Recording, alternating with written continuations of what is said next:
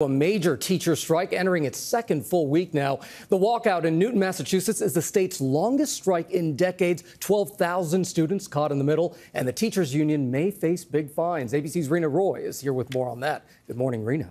Gio, good morning to you. Thousands of students are still out of school as the teacher strike in Newton, Massachusetts continues.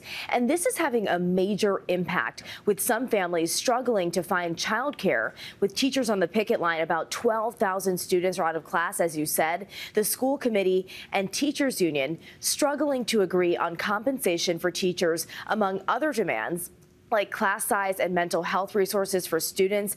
The union saying teachers desperately want to be back in school, but that they need the school to work with them. School officials calling the strike unnecessary, saying the union rejected a proposal to continue negotiations. And just some context here, strikes amongst public employees like teachers are actually illegal in Massachusetts. And this strike is just the latest that we're seeing. Larger school districts in places like Los Angeles and Portland dealing with similar issues last year as teachers fight for better wages and benefits.